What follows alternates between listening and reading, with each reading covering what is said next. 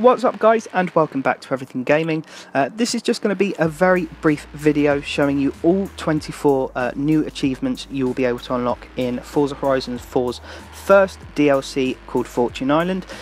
Briefly, it is the biggest DLC to any Forza game thus far, so it's going to be absolutely incredible.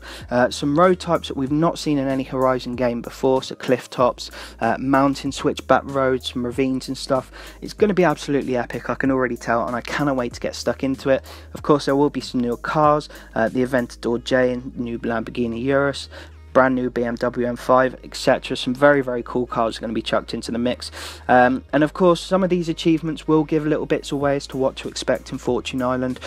Just a little note, so obviously we've got some new big races, the Leviathan and the Kraken, which sound really cool. I must admit, I'm assuming they sort of take up the whole of the new expansion. Treasure chests that we have to look for, I'm assuming they'll replace bonus and XP boards.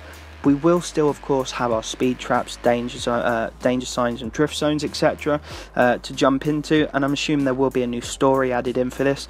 But of course, if you have a look at the achievements, like I said, they will give a fair bit away.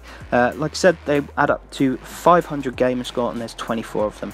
Anyway guys, I hope you've enjoyed this. Please do tell me your opinions, not just on the achievements, but if you're looking forward to Fortune Island DLC and stuff. But massive thank you for everyone's support, and I hope you enjoy.